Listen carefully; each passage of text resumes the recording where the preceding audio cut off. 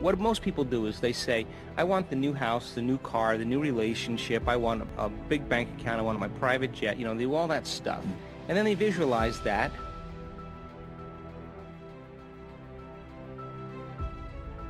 When they visualize it, they never get in touch with how it would feel if it happened. In fact, they're hypnotized and conditioned into feeling the emotion when it happened. So they may do a little meditation or a little whatever, and they open their eyes and their senses say it's not there.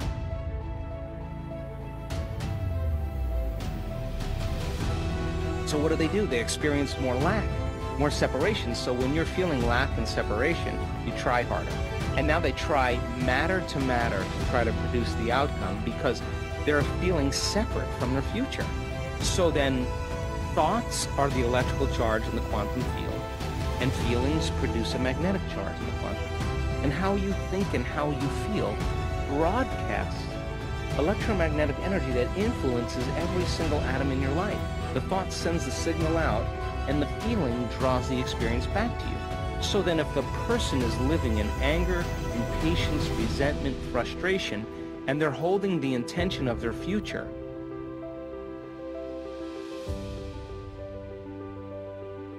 that's mind and body in opposition. There's no vibrational match between anything in their future because they're saying, why hasn't it happened? And they're waiting for their healing to begin so that they feel gratitude. They're waiting for their success to feel abundance or empowerment. They're waiting for their new relationship to feel love.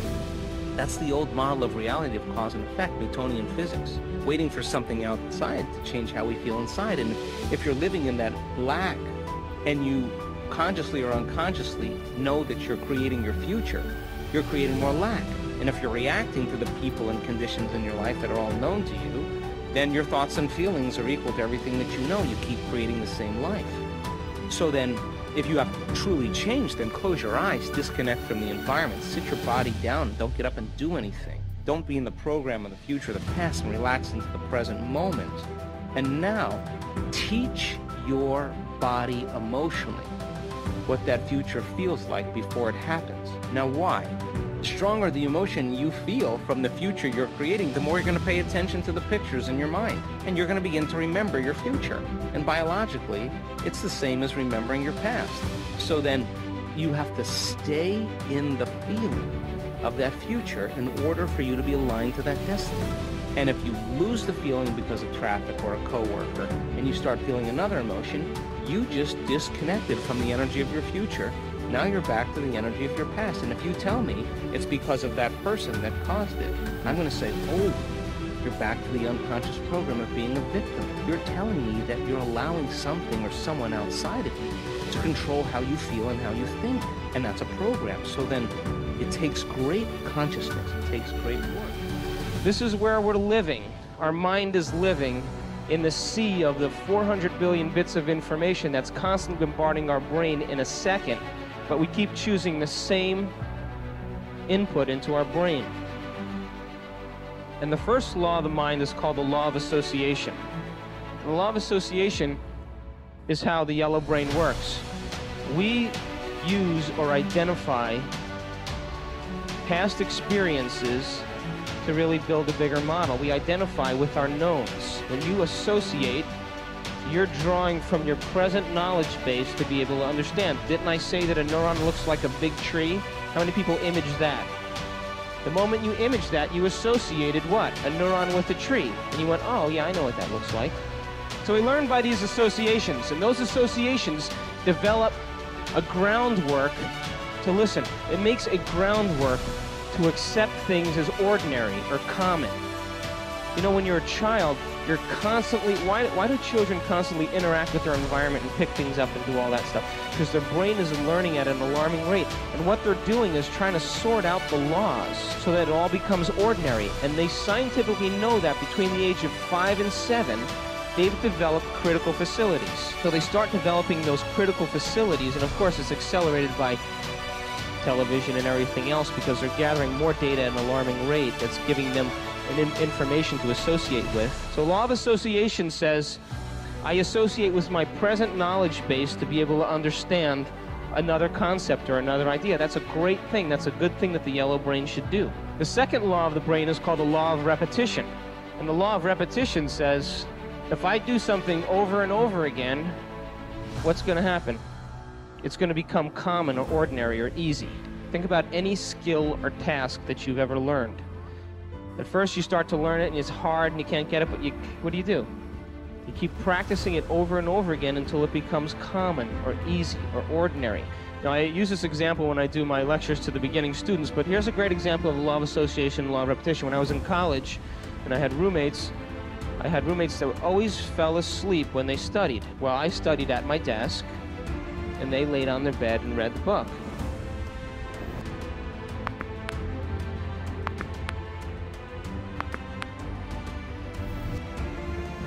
And within 15 minutes, I'd look over my shoulder, and they would be face planted into the book, drool all over the book.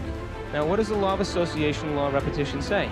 Law of association says, I associate bed with, and I go to bed so that's gonna be an ordinary or an unconscious process, and you can guarantee that in 15 minutes, that associative pattern is gonna put them to sleep. You understand? So we learn by the law of association, the law of repetition, and they give rise to habits and behaviors. And that's a great thing. That's how we build models of thought. If I said, if you could see the nerves coming out of the spine, they look like spaghettis coming out of there. Can everybody see what that looks like? That's how we associate. You have made that uncommon process very common. You've made it ordinary. You've had to review it over in your mind. You've had to model it in your brain. You've had to picture yourself doing it. You've had to do it almost to the point where you're bored that many times. And there comes a moment where it clicks, right? And you've just what? Had a very linear process become very non-linear. And the moment that happens, this part of the brain is endorsing that neural net. It's giving it permission to happen. And when that happens, you can drive your stick shift, have a conversation, drink a cup of coffee, talk on the phone, steer with your knee, do all of that stuff, right? But if I asked you to do that when you're initially starting out, you didn't have enough neural connections up there.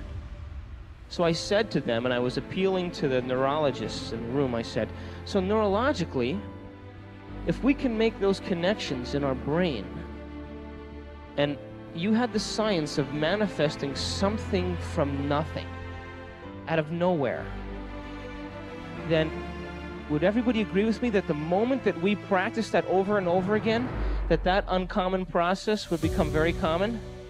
So could you have a conversation at the dinner table and just manifest a loaf of bread? You could absolutely do it. It would be no effort to do, just like to drive your car, because it would be hooked up neurologically to this part of the brain. And once it's hooked up here, it becomes very ordinary. The person has to use those tools to get them into the emotional state for them to feel like it's already happened. Now think about this.